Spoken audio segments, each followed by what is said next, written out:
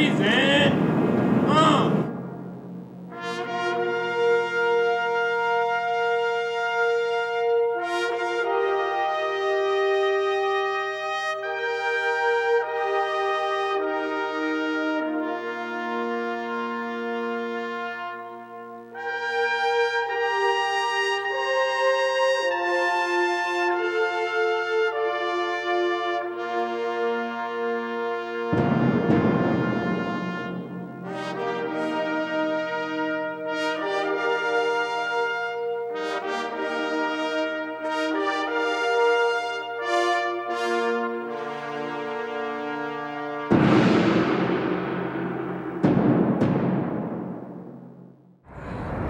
The word hero can sometimes be tossed around too lightly, as in someone who sings the game-winning basket or gets the last-second touchdown. But the word hero should be reserved for the people who fight and protect our country, someone like Brian Leonhardt.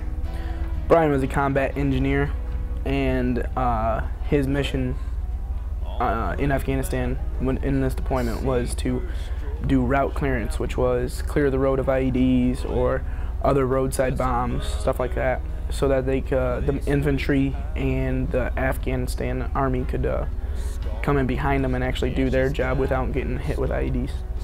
My best memory of my brother and me would probably be playing basketball out back. We used to act like we were the high school phenoms and then play Duke together, and we used to act like we were the star players on the Miami Heat. He was always a big Heat fan. He was really good at basketball, and we always used to go out back and act like we were just the hot shots of the NBA. Brian is the sixth of 8 kids, and he has 4 older brothers, and 3 of his 4 older brothers were in the Army. And when they joined,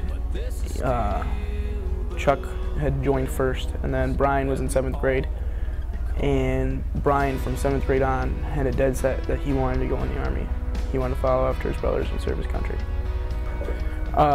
The funeral home that we went through for Brian's funeral and burial created a slideshow video celebrating Brian's life, and it's got pictures from all the way from his baby picture all the way up until one of the last few pictures that was taken when he was in Afghanistan.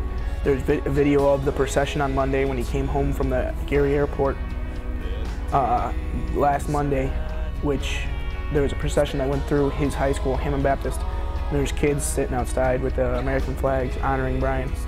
And there's the video goes through the wedding of him and his wife, and it goes through the engagement pictures with him and his wife. Me and my brother AJ have already talked about it, and we're getting matching tattoos in memory of Brian.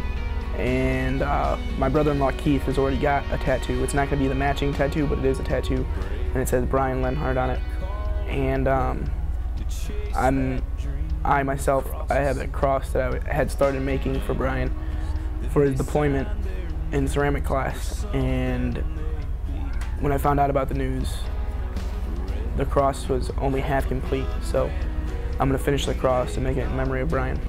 Sometimes we can take our lives for granted, but we have to remember the true heroes, the men and women fighting and sometimes tragically dying for our freedom each day, like Brian Leonhardt. Signing off for PNN, I'm Ian Stacks. It's been a long, hard ride, got a ways to go, but this is still the place that we all call home. It's been a long